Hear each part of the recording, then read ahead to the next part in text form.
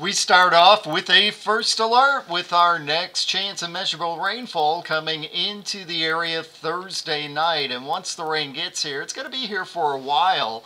On Friday, we deal with rain. There could be some thunderstorms in the mix. Friday night, we have showers around. And even during the day on Saturday, we should get this rain to pull out of here by early in the day on Sunday. And we're talking maybe an inch or two of rain across the area. Again, this is Thursday night through the day on Saturday. You can see the rain kind of focused on Thursday, and that's really Thursday night.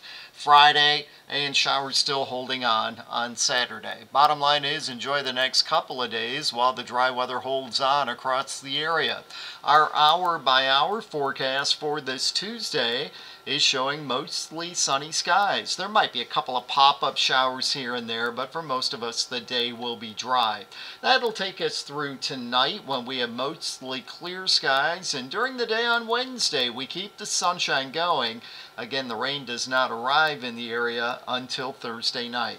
For today, we are mostly sunny, a degree or two warmer than yesterday with a high of 81 degrees. Tonight, mostly clear. There could be a little bit of fog around, a low of 58.